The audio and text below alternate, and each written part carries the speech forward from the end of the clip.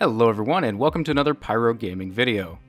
The release of Black Armory brought with it 5 brand new exotic weapons that we can earn, and there seems to be a little bit of confusion as to how exactly you earn all 5 of these weapons. So that's exactly what we're going to talk about in this video. So let's go ahead and jump right in. So first up, we have the new exotic void combat bow known as Le Monarch. This has similar traits to Thorn in Destiny 1 in the sense that whenever you shoot an enemy, it leaves a damage over time effect because the enemy is now poisoned. This thing is pretty good in Crucible and actually not terrible in PvE either. You obtain this exotic bow from completing Izanami and Gofanon forges. Now, if you have a powerful frame that you complete in either one of those forges, your chances of getting this thing increase dramatically. Without a powerful frame, it is an insanely low drop chance. The next exotic that we're going to take a look at is going to be the Anarchy Grenade Launcher.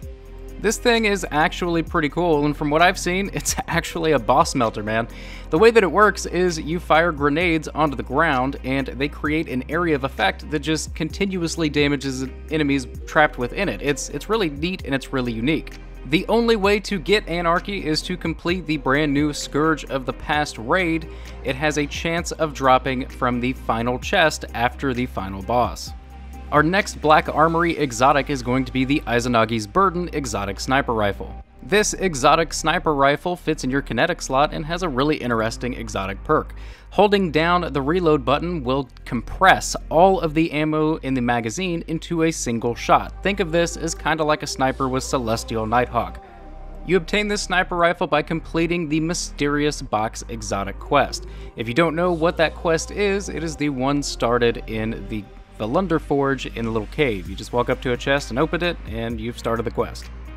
Our next exotic is going to be the Last Word, returning from Destiny 1. Now, this exotic is not yet in the game. The screenshot that you're looking at right now on your screen is one that I just randomly pulled off the internet. It's a fake, it's a Photoshop.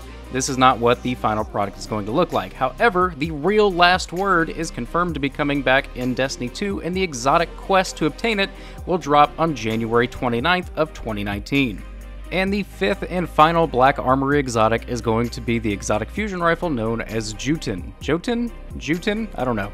Regardless of how you pronounce it, this thing is pretty fun and pretty unique. It's a fusion rifle that kind of feels like a grenade launcher, but it also tracks enemies really well, and from what I've seen, it's a pain in the ass in the Crucible. I'm sure you've been killed by it. The only way to obtain Jotun is by completing the new Berguzia Forge.